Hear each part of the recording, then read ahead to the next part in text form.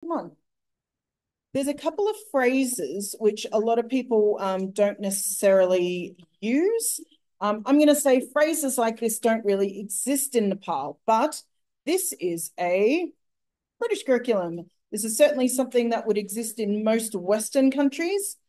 So if you are just working a normal job, you get, so let's say that, so when I was at university, I got paid $26 an hour. What? That's a lot. No, it's not. That if I got paid that now, that would be terrible. That's what I got paid when I was at university, right? So I got paid $26 an hour as a lifeguard. I got to stand around and watch people swim. It was not the most exciting job in the world. Every 3 hours, you test the pool for chemicals, and then you walk around saying, "Don't run, get off the lane rope. Don't run, get off the lane rope." It's very exciting. Yeah. So what we would do is if I was working a normal hour, like if I was just working a normal job, I would get 26 bucks. All right. Let's say that in an average week, I worked 14 hours. It's pretty obvious how much money I get. How do I work that out? 26 times 14. Okay, that's pretty obvious. So if though I was working on a public holiday, that means I get more money. So I am giving up my public holiday to work. So work is going to compensate me by giving me something called time and a half. So if I get time and a half, yes, that is an H. What that means is, so I am going to get 1.5 times my rate of pay for every hour that I work, right? So I'm getting 26 times 1.5 for every hour, right? So I'm getting $39 an hour. That's crazy. I better go work in Australia. So this means if I work for 6 hours on a public holiday, which you're not allowed to do, so let's say 5 hours, I'm not allowed to work more than a 5-hour shift as a lifeguard. Why do you think I wasn't allowed to work more than 5 hours? You get you tired. Kind of. What's the problem if I'm tired? I am in charge of people's lives. I am not allowed to be sleepy. The maximum you were allowed to work on the pool deck was 5 hours. So nobody died when I was there. Somebody did have a heart attack in the water. I wasn't there, thankfully. And yeah, Isaac performed CPR on her and she lived. It was amazing. She's very lucky. My cousin, he was also a lifeguard and the same thing happened to him, but the person died. It was really sad. Yeah, working in a pool, like a lot of people don't want to do that because you are in charge of people's lives and not everyone wants that responsibility. So how much money would I earn that day?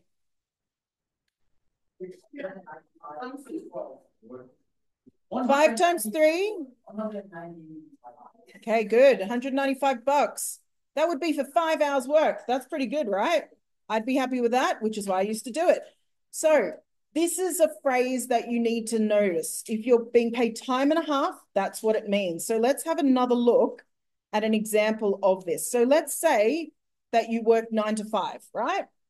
If I work overtime, I might get time and a half. Tim and a half. Time and a half. So if I work overtime, I get time and a half. So let's say I get $30 an hour. Okay. So if I get $30 an hour and I work 8 hours, right, I'm going to get 240 bucks. That's because you're a poor student. So, okay, let's say that I work also from 5 to 7 p.m. So I work from 9 a.m. to 7 p.m. How much do I get for my extra 2 hours?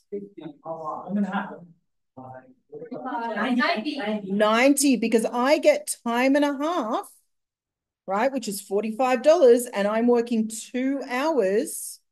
So actually, I'm getting $90. So how much have I made that day?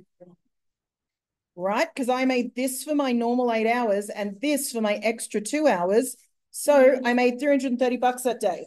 Do you want to know how much you get paid for teaching for a single day in Australia? If you're a relief teacher, you get like 350 bucks a day. What? I know, what the hell am I doing here with you people? This is how much I love you. All right. It thinks I'm sitting. Huh? If I was working in Australia, that's how much I get paid. Yeah, I know. I get paid nothing here. All right. So when we're talking about pay, we might need to break up our pay into sections before we can add together the total. So have a think about things like that. So blah, blah, blah. Some of that is happening at the start. Hourly rate. Yeah. Okay, what if, so let's say that I earn $280 one day, but I have to pay 12% tax. That's a lot. It's not actually, that's nowhere near what you would pay. Let's do it properly. No. Let's say 36. Okay, so 36% tax is a pretty average rate for Australia. So if I'm paying, guys, if I'm paying 36% tax, how much of this do I get to keep? 74%. 64%, right? So if I'm paying 36% tax, I'm keeping 64% of my money. So what do I do with this number and this number to figure out how much I get to keep? How do I do that? Times what? 0.64. Someone do that on a calculator. Tell me what I'm getting. What am I getting? 179.20. Don't forget to put a 0 on the end. This is money. All right, so I'm getting 179.20 in my pocket. The government is going to take some of my money because obviously we pay for things like roads and police and public education and hospitals and all of that sort of stuff. And the army, all sorts of things. Government pays for roads. Yeah. Roads. Not food. No. Okay.